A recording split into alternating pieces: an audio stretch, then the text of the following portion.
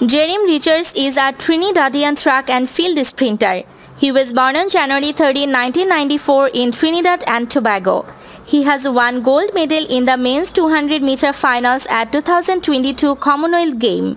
Richards won the event in a personal best time and made record of 19.80 seconds.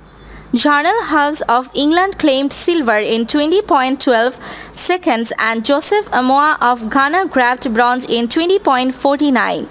In 2022, at the IAAF World Indoor Championships held in Belgrade, Serbia, Richards won gold in the men's 400-meter event, breaking Trinidad and Tobago's national indoor record as well as the championship record of 45.11 seconds.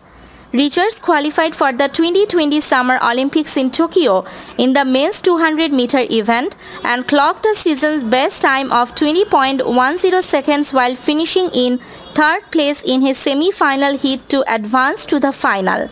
In the final, he finished 8th in 20.39 seconds. In March 2018, he competed in the 2018 IAAF World Indoor Championships in Birmingham as the second leg of Trinidad and Tobago's 4x400 meter relay squad. Richards' first major competition was the 2012 IAAF World Indoor Championships.